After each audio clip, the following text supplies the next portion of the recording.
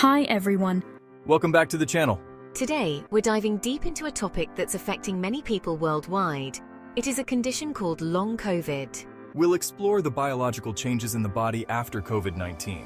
How it impacts different organ systems. And the steps you can take to manage and treat it. Let's get started. Long COVID is a condition where symptoms persist long after the initial COVID-19 infection has cleared. What's fascinating and challenging about long COVID is its variability. Different people experience different symptoms, and there's no clear relationship between the severity of the initial illness and the likelihood of developing long COVID. So what do we know about the biological changes in people recovering from COVID-19? These changes can occur even in those who weren't very sick initially, and they fall into a few key categories.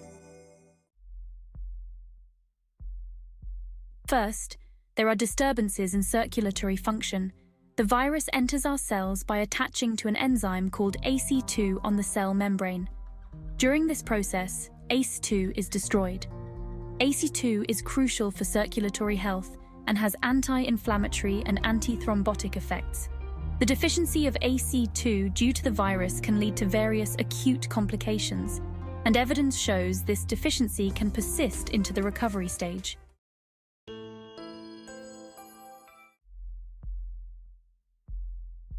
Thirdly, we see mitochondrial distress. Mitochondria are the powerhouses of our cells, and their dysfunction can lead to fatigue and other systemic issues. Fourth, disturbances in the oral and gut microbiomes are common. These changes often involve a loss of beneficial bacteria and an increase in inflammation-inducing microbes. Probiotics have been shown to decrease the likelihood of developing long COVID. In addition to these four components, COVID-19 can cause damage to organs like the brain and lungs. Brain damage often involves the loss of grey matter, affecting cognitive functions, while lung damage can result in interstitial lung disease and a loss of pulmonary circulation. COVID-19 can also lead to metabolic issues like diabetes and high blood pressure. People who have had COVID are more likely to develop these conditions compared to those who haven't had the virus. Kidney damage is another potential complication. So, how do we treat long COVID?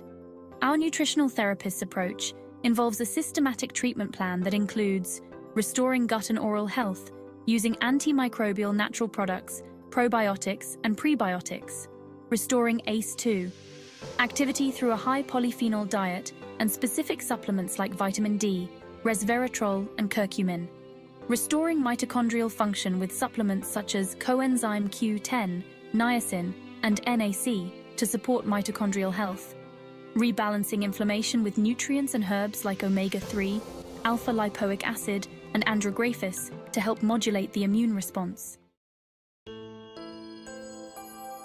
In summary, a comprehensive and systematic approach can help treat and potentially reverse long COVID. Preventive measures during the acute phase of COVID, like conserving ACE2 function and balancing inflammation, are crucial. Addressing gut health is also key to managing this complex condition. I hope you found this information helpful. If you or someone you know is dealing with long COVID, share this video and don't forget to like and subscribe for more health insights. Thanks for watching and take care.